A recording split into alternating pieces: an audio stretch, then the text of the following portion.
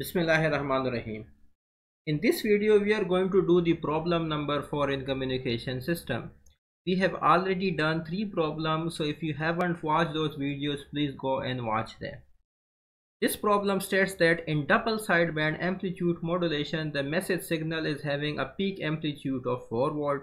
Frequency of the message signal is 6 kHz and modulates the carrier signal with frequency 10 MHz and peak amplitude of the carrier is 8 volt.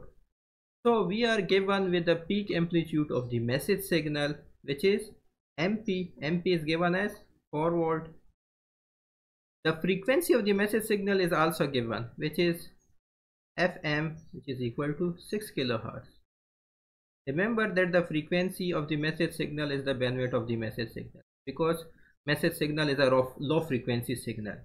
Okay, and modulates the carrier signal with frequency. So the frequency of the carrier signal is also given, which is 10 MHz, and peak amplitude of carrier is also given, which is denoted by A or AC.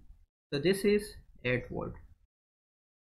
Now we need to determine the modulation index. Number 1 is to determine mu, which is equal to MP divided by A or AC, where MP is the peak amplitude of the message signal and AC is the peak amplitude of the carrier signal.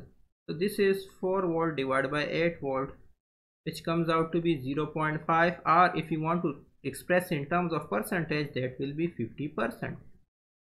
Fine.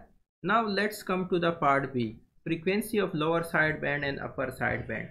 Now whenever we do double sideband amplitude modulation, as a result we get shifting of the spectra.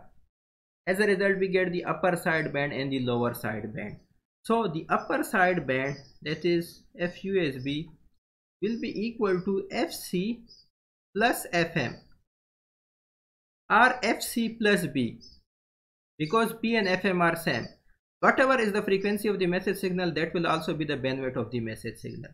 So FC plus FM both are given. FC is given as 10 MHz and FM is given as 6 kHz. So this is 10 raised to power 6.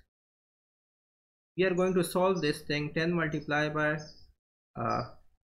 10 raised to power 6 plus 6 multiplied by 10 raised to power 3. And when we solve this, we are going to get 10.006 MHz. So this is the frequency of the upper sideband. Now the frequency of the lower sideband, that will be equal to FC minus FM. That is 10 MHz minus 6 kHz. FC minus B or FC minus FM. Find where B is the bandwidth of the message signal, FM is the frequency of the message signal. Bandwidth of the message signal and frequency of the message signal is same, because message signal is a low frequency signal. Now this comes out to be 9.94 MHz. So this is the frequency of the lower sideband. Okay, so the B part is also done. Now finally we need to find the amplitude of the sideband. Now we know that amplitude of the sideband is going to be equal to MP divided by 2. MP is given as 4 volts, so this will be 4 divided by 2, which will be 2 volt. So this is the amplitude of the sidebands. This is amplitude of sidebands. Amplitude of sidebands.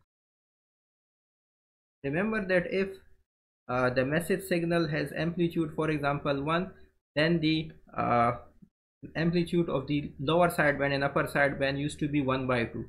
So the amplitude is equal to half of the amplitude of the message signal. So amplitude of the sideband is 2 volt. So we have solved this problem.